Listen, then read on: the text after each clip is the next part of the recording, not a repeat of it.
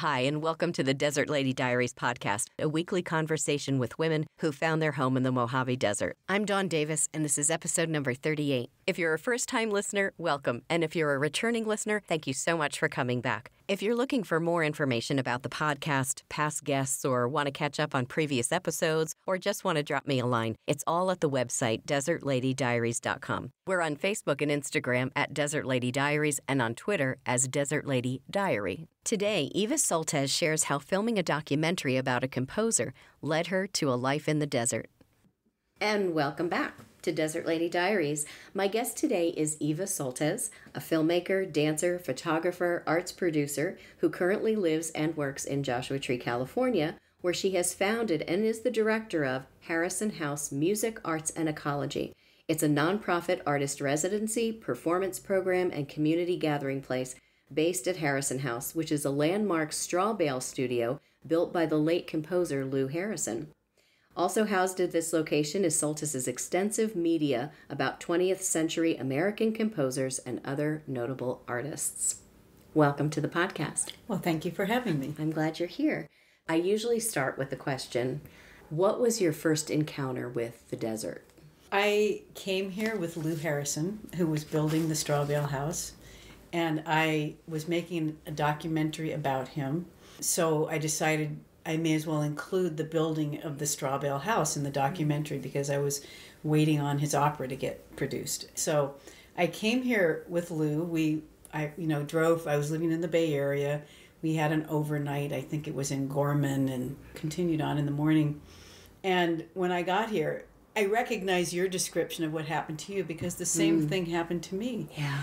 I looked around the moment I came, and it just felt familiar. And I thought, why have I never been here before? How come I've never been here? I was raised in LA, although I was living in the Bay Area by then for many, many years. And I just fell in love with it. I right away started looking at real estate books, little magazines, but I was living in San Francisco. And I thought, well, that's an awful long way away to have a second home here. And I'm asking people I knew, anybody want to go in on a house in Joshua Tree?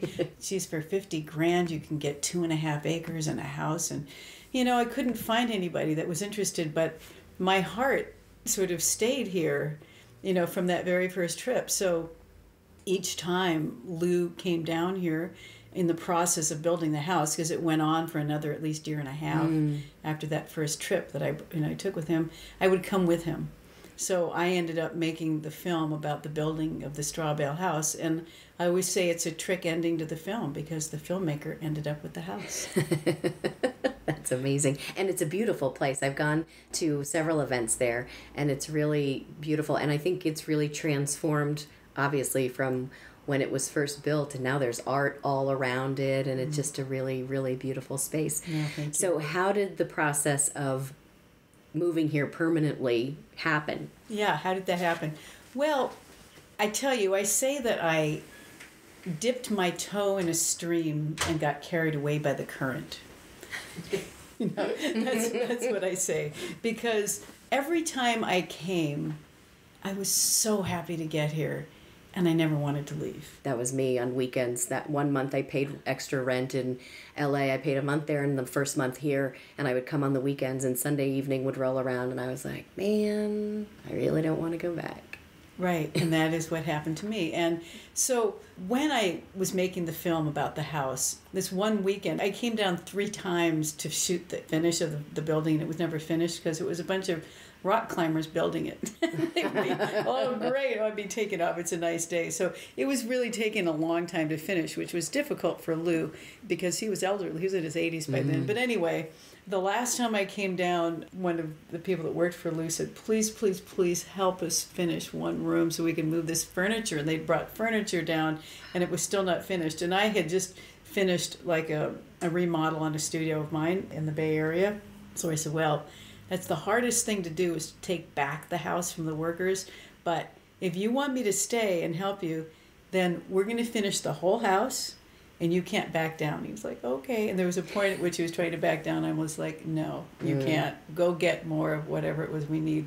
Anyway, so I did manage to kind of help get the house finished that weekend. Lou wasn't around. Lou was at a conference, and somebody needed to remain there to give him the key. So all of this had gone on the weekend without Lou being there. And so I said, I will, then I'll get the shot of him walking in and seeing it. Nice. So it happened that it was about 4 hours of the most beautiful weather, and there was a really comfy bed that had been brought into the great room because we did manage to bring furniture in. I flung the doors open, this beautiful breeze came through, and I do Indian classical dance. The concrete floor there was perfect for my dance tradition. Normally you wouldn't think that, but it is. So I danced, and I just fell in love with the place. I was like, oh my God, what a miracle, what a beautiful place this is, and and the whole thing. And so when Lou came after I got my shot, and he walked around, did all that, I said, Lou, it's a perfect dance floor for me. And he said, dear, this place is for you too. And he really made it to share with his friends. We had a 30-year relationship by then, of professional and friendship and so forth. So I knew him very, very well. And I knew that it was going to be constant inflow of art and artists and musicians of all kinds, because that's what Lou gathered around him. And he was one of the most generous people artistically. So it was pretty natural, given my career has been in the arts always. I'm 100% in the arts and 100% producing music, I've done all the jobs, honestly. I have agented people. When it's something that I feel strongly about that I want to do, I will do it. I feel 100% blessed in what I've managed to get done, and the experiences I've had, in career-wise and personally. But so it was very clear that was the fate of the house. And given my lifetime of work and working with Lou and working with other great composers and other great artists and so forth, that it became a natural for me. I knew that eventually I wanted to do music programs and everything there. It didn't happen right away because A, I wasn't living here.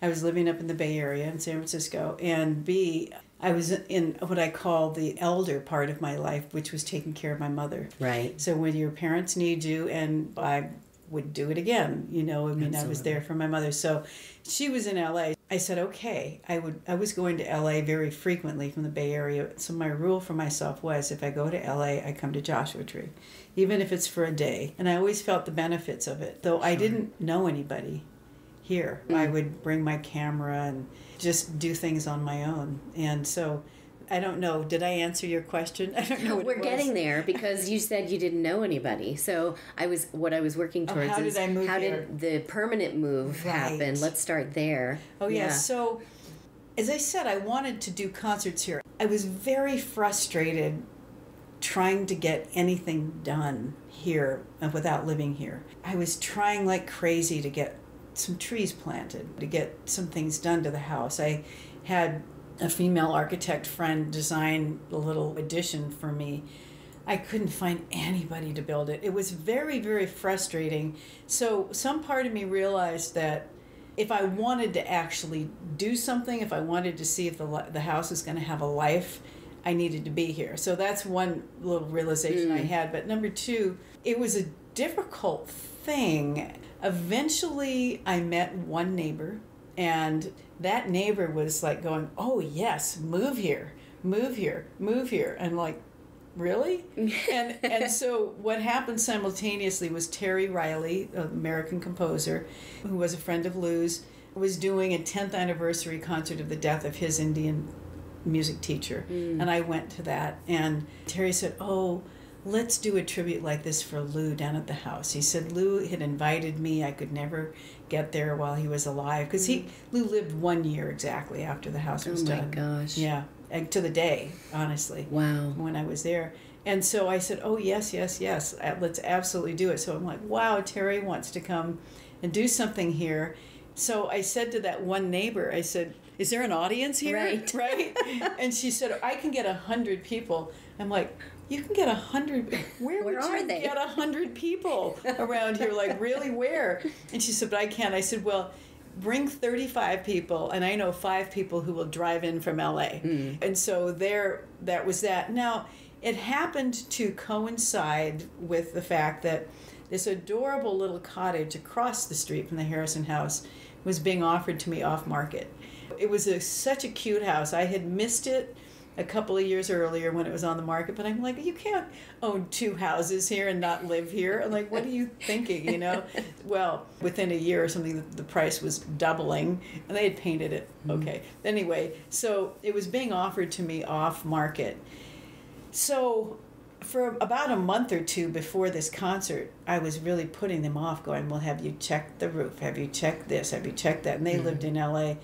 And I was like, oh my God, if I buy a second house, I have to live here. So I just kept looking for signs. Like, I'm going to go back and I'll look for a sign. Am I supposed to move? And the signs were always there. They were just always there. And the final one was so vivid. So that weekend, the concert happened, and the house was filled with these wonderful, wonderful people. I could feel that. I could tell. And I went, wow, there is a community here that I feel like I could be part of. I don't know who these people are. Listen, a third of them had been in India. Nobody left, which surprised me. I went, wow, people really listen here. People were so happy to be invited into the Harrison house. And I'll never forget, we made a little stage out of straw bales and put a carpet on it, for Terry. That weekend, the people that owned the house said to me, listen, you have to let us know or we're putting it on the market. And I'm like, okay. And I went home and I looked for one more sign, and it was loud and clear. And I'm like, okay, I'm just moving. And don't look back. It has been nearly 11 years. Oh my goodness. And I was going to ask how long ago that was. Okay. Yeah, I thought I would give it 2 years. I thought in 2 years I can tell if this wants to be something, and I had thought about having a pied-à-terre in LA, maybe in Pasadena or something like that, which then I never did. And I never did. And I don't miss it. And I travel. I've been so fortunate to have been absolutely welcomed into the music scene in LA. So I had a very dear friend that was a music critic, is still a music critic there, that immediately started introducing me to people and just brought me in. So professionally, it's actually been a great thing too. Yeah, there's some really great culture here. Yes. There really, really is. Yes, it's community. Yeah, absolutely. And everybody participates. I say sometimes to people, like, I don't know what to do sometimes on any given night. And it's not because there's a lack of things to do. It's that there's so many things to do. And 9 times out of 10, each of the people that are doing them, and you have to kind of decide, like, okay, who do I get to see tonight? Yeah, who gets my attention? Right, exactly, because there's so many things going on. Well, when I started, it wasn't the case. So when I started the music program about 10 years ago, there was not that much going on. Actually, Teddy Quinn was doing his open mics at Pappy and Harriet's, and I don't even think he'd started the saloon. The Beatnik didn't exist. It was an art gallery, right? Was it at that time when you came? No, when I came, it was actually called the Beatnik. Okay, so it was like the coffee house. Okay, it was the coffee house. Because I understand before that it was the Red Arrow. The Red Arrow, yeah. But the Red Arrow was down the street on the other side of the highway. Oh, okay. And so it existed, but then when the Beatnik closed, the Red Arrow moved across the street. I see. And that's when that Red Arrow went up in the parking lot. Gotcha. Okay. And then it became partly it was Barnett English took over half of it, and he was doing transmission, so he was doing classes out of there, wonderful things, and storytelling and all sorts of cultural programs, which before I think he had a permanent place at the campground. For the music festival. Yeah, so there was really almost nothing going on, and I used to worry about not being able to fit people in because we have a maximum of 50 people. But I always said, well, whoever's supposed to be here will be here, and it'll work out, and and it has. Yeah, for sure. So you knew your neighbor. Right. And then you met people when they came to see Terry Riley. Yeah, but I didn't really meet people. It was well, I you're running a saw thing. them. Right. Yeah, I didn't know who they were. So once you got here and kind of got settled into your situation, how did your friendships and how did you start getting to know people? My wonderful neighbor, Luana, and we call each other best neighbors. She's my best neighbor. I didn't know she was your neighbor. She's been referred to me for the podcast. Absolutely. Yes. Yeah. Luana, she's such an amazing person. So she was having me over for dinner like 3 or 4 times a week and inviting people over and introducing me around. How wonderful. Yeah. So she was really hand-picking people for me to meet. And I remember how momentous it was when I actually went somewhere without her.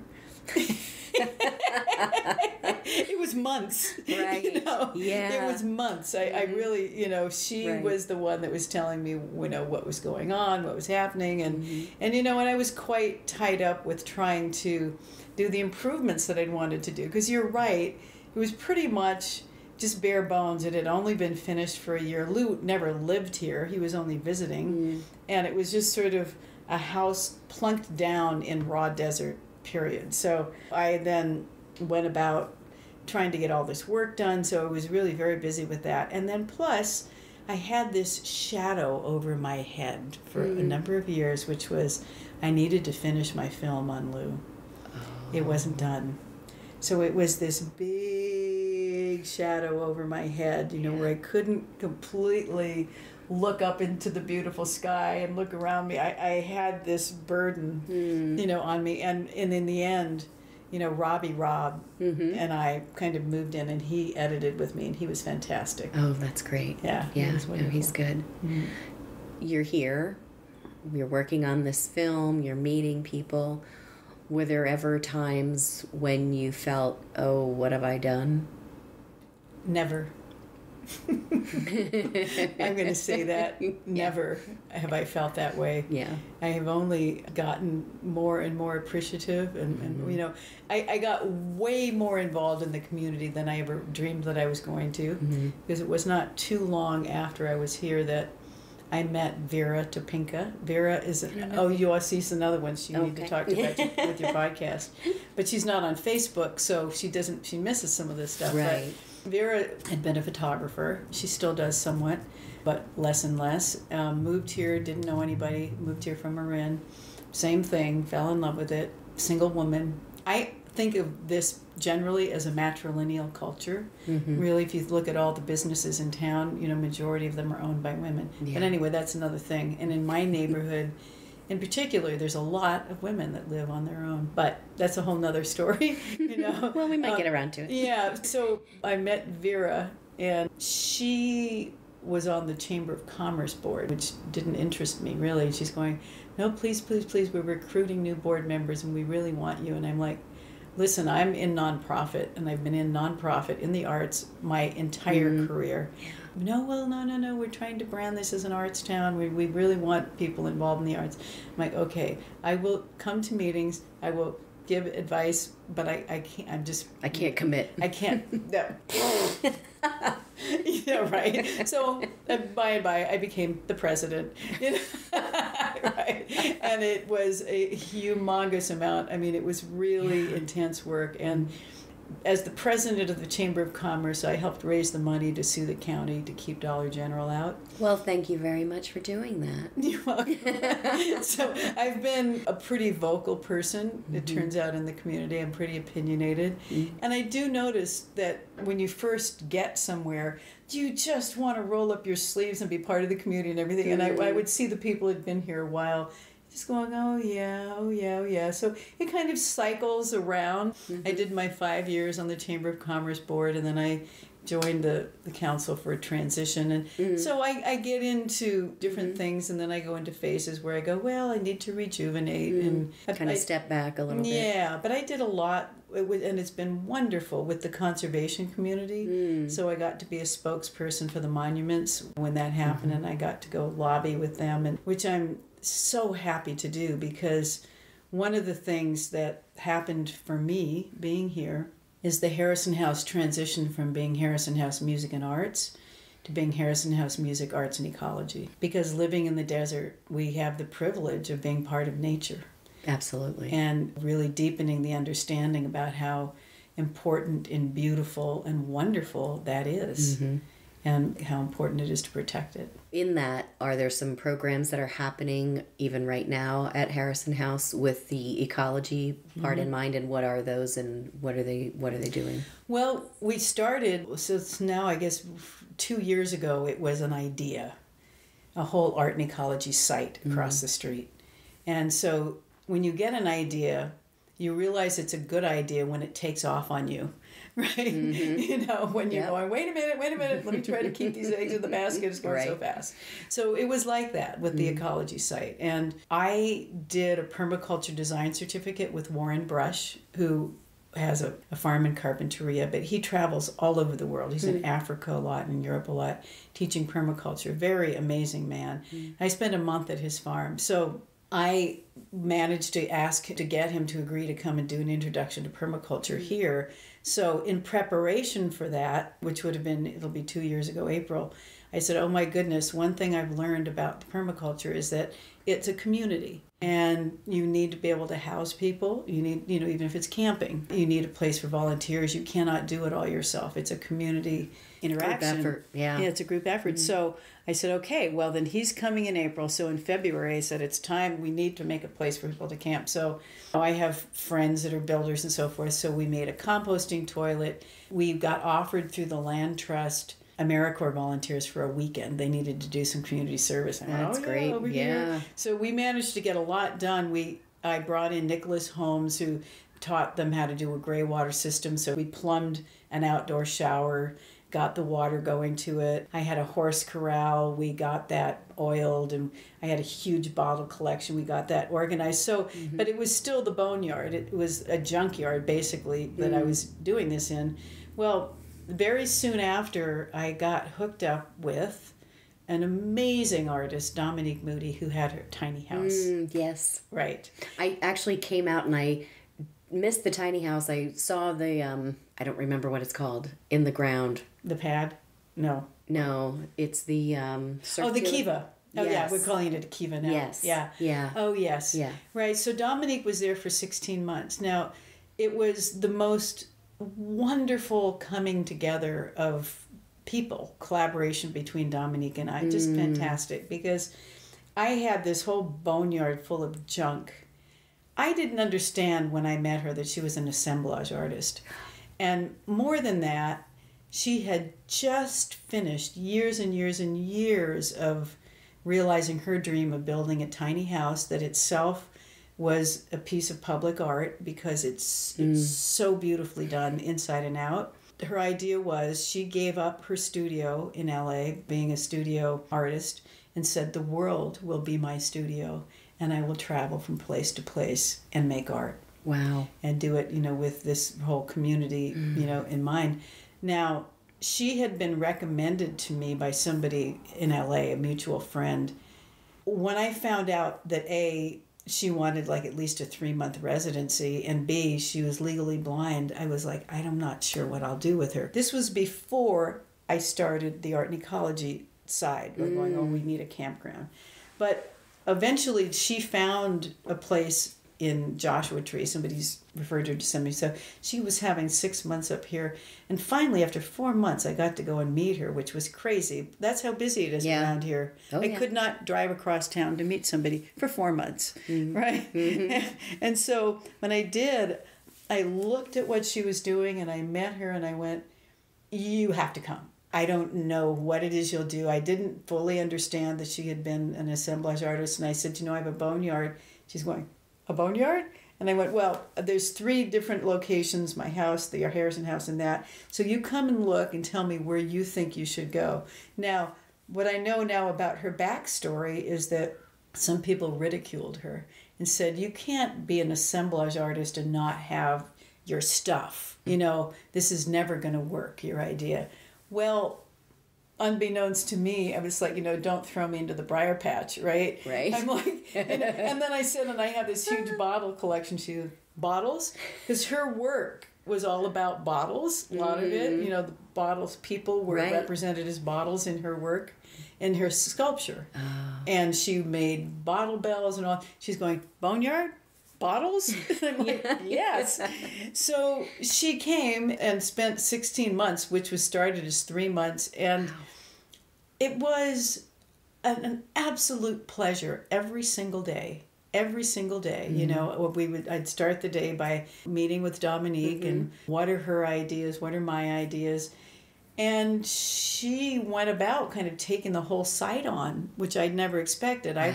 I actually realized I was going to commission her to do, I'd always wanted to do some bottle art around the corral, and I'd always wanted to build down in that kiva. So I took the opportunity of her being there to do that building down. But anyway, so she's going, oh, can I do something with bottles in the corral? I'm like, yes, please. And then whatever you want. Yeah, no, and it was like that because so it's been now 2 years since it was an idea, and now it's a functioning place. She has gone on. She's gone to New Orleans. I think she'll be back in March, you know. So I said to her, make this a home to come back to whenever you need it. Wonderful. You know, and do not leave. And one of the reasons she was there so long is she would get these opportunities, but they wouldn't be quite the right thing. I said, don't leave just to leave. Right. Have a good place to go. Right. And then you can go. Something that's really drawing you, pulling you. Yeah, that is worthy and is safe and is, you know, all sorts of things. It was being a single black woman in this culture, you know, driving around in a gorgeous tiny house where there's people who would stop you, want to take it away from you, and in a lot of places legally they can. I mean, it's a scary thing. So anyway, so what's going on now, I do have somebody there caretaking it and watering everything and sort of taking care of it, but I'm about to kind of roll up my sleeves and start the next project. We got so much done those first 18 months and everything, and so it's now kind of time. I do have another introduction to permaculture course coming in the fall, and then followed by a year from April, I'll have a full-blown 2-week certificate course with Warren Brush, which is a big deal. That is, and I'll be involving, you know, some of the local people that are doing permaculture things here too. So we're kind of getting geared up again, and you know, we've been doing a lot of internal organizing and stuff. I mean, it's a pretty small operation I run in the sense of we don't have a lot of staff and all that, but just really trying hard to keep it going. Yeah. So you and I talked briefly a couple of months ago. We were at an event at the Copper Mountain College for Arts Connection, and there were consultants that were brought in essentially to, you said it earlier, somebody said something about we want to make this an arts destination. So that was then, this is now. Can you bring me up to speed on what's happening with that plan? Yeah, I've been involved in it, and it's so funny. It's good, and it's also frustrating. It's very frustrating because we have so much talent in this area, and consistently the county doesn't quite get it. So they have, I'm not saying they've done it this time, but have often taken our TOT tax money that people pay when they do vacation rentals here and hire consultants outside of the area who aren't as good as the people that are here. And I have gotten blue in the face sometimes. But I think part of the allocation for doing this, I do believe, came from those earlier years of finally pounding into the county. It is an arts community, and taking them off the highway. They would come for meetings. They say, well, we'll meet at the county building. And I went, no, let's go up to Sacred Sands. Let's go up to Bobby first. Let's go. And so I took them off the highway one at a time. I took the planning people. I took the economic development people, you know, just down the line, all the supervisors, and we really worked it. And so I think maybe this last allocation partially was them paying attention, going, okay, we need to do a plan. However, part of that is also wrapped into the fact that the county has to do community plans. So I think part of this allocation I have found since then is their idea of creating a community plan for this area, and then it becomes a cultural plan that's part of it. And I think that's fine. So what has happened with it is that I gave the consultants a really hard time at the first meeting. Well, I have to say, and I think I expressed it to you that day, I felt like I was brought there under false pretenses because I didn't know anything in the background. I was just like, oh, this is great. All these art people are getting together. And then all of a sudden they're talking about transportation and moving around and, you know, all this planning. And and I was sitting with someone who said, I just came from a place where the artists come in, make it cool, and then it's over. jumps the shark. That happens all the time. Right. That is the MO of economic development. Right. Give it to the artists, and then they'll make something cool. So I was happy to hear you were giving them a bit of a hard time. Thank you. Yes, and I did, and I just said, I'll be watching you. You better do something good with our money. Yeah. And you better produce. And I don't know that we need this plan. Right. However, now having said that, I have met personally some really good people that are in the community that I might not have met otherwise. So I'm like, okay, if in fact we can use what they're doing as a tool to connect people in this community. So I've been advocating for that. I had also said to the county came to me first and asked me to help them organize this whole thing. I said, no. I said, do you want me to do it for free again? No, because you don't listen. Yeah. And you don't I was so mad at them, right? Yeah. And then I said, okay, well, I will not be one of the leaders of one of the groups, but I will give my input. And this time I stuck to that, Good. and I did that. I mean, I think because I have had a life in the arts, 100% with independent artists. So that is my thing. My thing is not get a university job and teach art. My thing is, who are the people, the rugged people out there that don't have a choice because they are artists? And this is what they have to do. So my career has been spent with those people, and myself included. So, and they're the ones that usually have the least resources. Totally. Yeah. Underappreciated, no resources, no appreciation, just a struggle. So that's part of what the Harrison House is about. It handpicks really gifted people who, in general, have a career, but it's not easy. No, and that gives them affords them an opportunity to really do something special. Yeah, when they're housed and fed, and then those things are not a worry. That's I right. think that too leads me to that. I think is another reason many artists are attracted to come here. Right. The time, the space. Yeah. It just is very conducive to creating. It's a very deep breath of fresh air, very deep breath. So then back to the plan. I don't yet know what kind of a plan is going to come of this, honestly. There's lots of ideas. And here's where I put the screws on them. Help us get the county to fund it. Because all of these examples that you've had us read of cultural plans for different townships and cities and all that stuff, every single one of them is initiated by some government agency that's going to follow it up.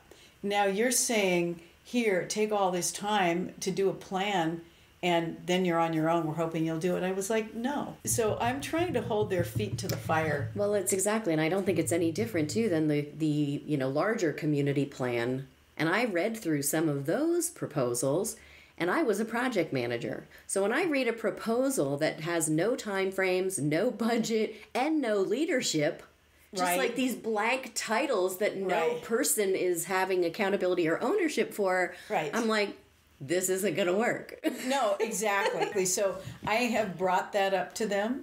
So they are good fundraisers. The funny thing is, the one guy, I end up really liking the guy that is in charge of the consulting firm, the lead partner. So that's good. I do end up liking him. I do. But I really have tried to hold their feet to the fire. Because what I said to them when they called me from the county, blah, blah, blah, cultural plan, I said, I'll give you a cultural plan. Hire some artists to go in the schools. End of the plan. You just wasted all our money. $100,000. Put money in the pocket of artists if you want this to be a cultural plan. So I joined the committee that was about arts education. And as a result, I have had a really good dialogue with the woman that hires artists for all the public schools here. And I will probably, when this whole thing with Trump came down, and actually all over the world, it's not just him, it's just a move towards conservatism. I said to myself, two things. It's time to be more vocal about what your work is and what your life is about. I had my, if you want to know about what I do, ask to be on the mailing list. I've had a very private thing. I didn't have a website for 10 years. And I went, okay, it's time to have a louder voice. It's time to spread what you believe in. It's time, it's the moment to help the pendulum swing. That's one thing. And the second thing that I realized was that we need to get to the kids.